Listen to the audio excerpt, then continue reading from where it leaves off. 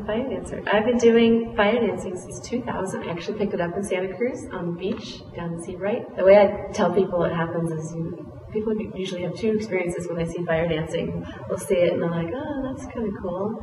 And then other people will see it and be like, oh, I'm going to do that.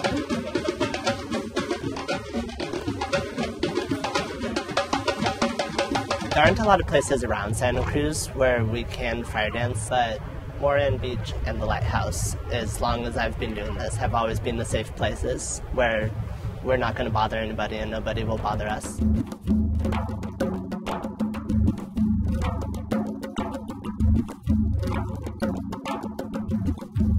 I come here every week. Before sunset, the jugglers come and the hoopers come, and once the sun sets, we light up.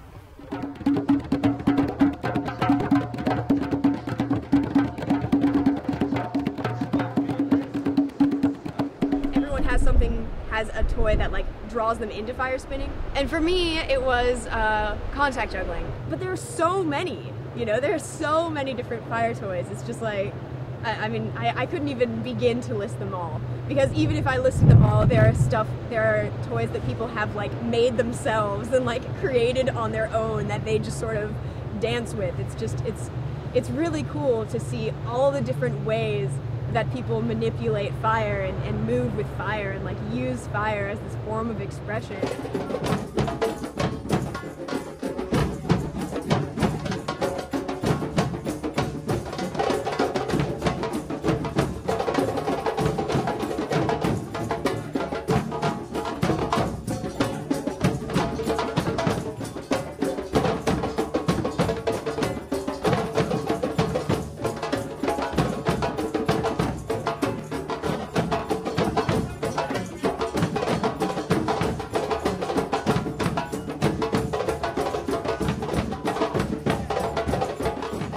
Was kind of like it's a simpler, easier gateway into the arts, into the circus arts, because so many of the circus arts take years and years of training to perfect, like aerial dancing or acrobatics. I mean, most of the acrobats that you see in circus shows have been doing it since they were a little kid. It takes a lot of refining, whereas poi you can pick up, and it's really more accessible to more people. I had students when I taught, I had students that were 12 years old, I had students that were 60 years old, who, really had a hard time with a lot of dancing, but wanted to try it, and it's just easier on the body and more accessible and fun. It's all movement, it's all expression of some inner beast that wants to come out and play, and they're playing and we're playing. We're all manipulators, we're all circus people. I think it takes a certain type of person to do that, so we're kind of rare.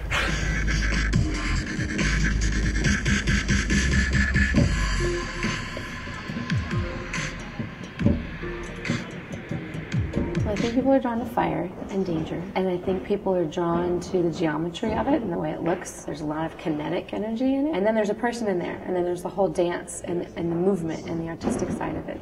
So I don't think there's anything else quite like it that blends all those things together. Something about people dancing really close with the flame. It's just like people are drawn to. I mean, I was drawn to it for that reason.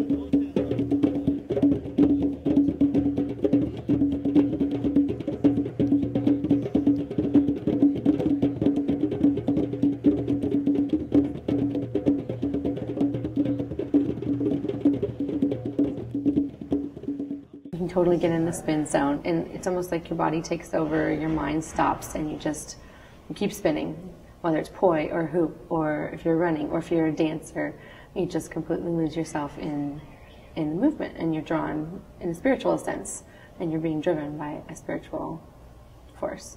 And it's kind of a release, just to have control over these giant fireballs, spinning them really, really fast.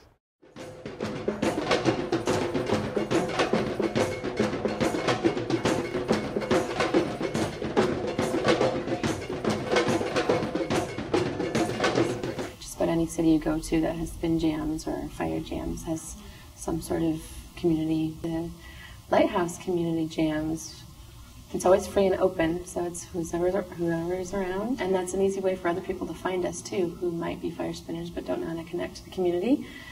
so many people see the jams and hear about them and walk by and see them, and so I often get questions, even to this day. Do you go out to the lighthouse? It's not an official thing. Anybody who wants to come spin fire comes and spins fire.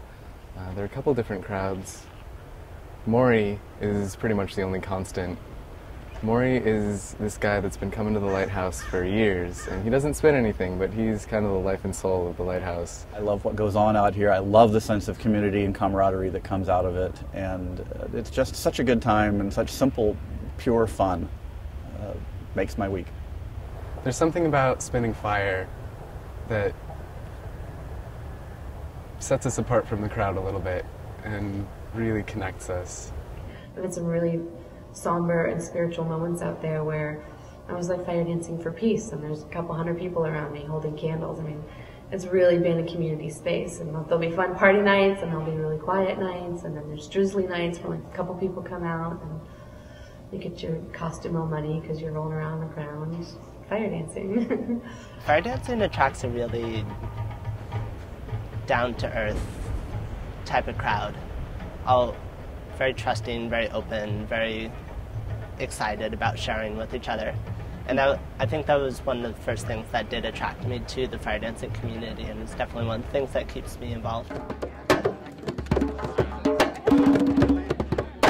So back when I first started fire dancing, the draw to the fire was huge, and you wanted to fire dance all the time and become really intimately acquainted with the flame and how it reacts. But now that I've been doing it so long, I am concerned about the toxic effects of the use of fuel.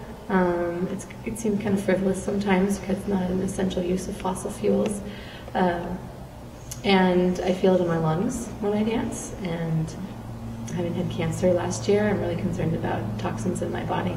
So I really try not to use fuel and light up unless I'm performing, unless it's essential. You know, you're so passionate about it that even when you acknowledge the risks, you're not going to stop.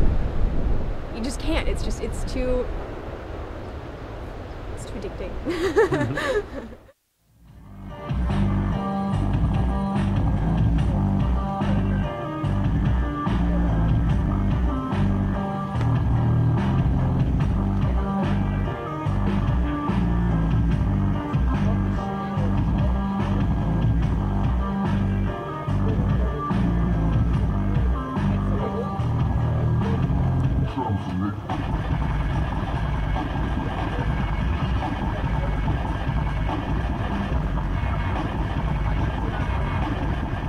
Their expression comes out in the art.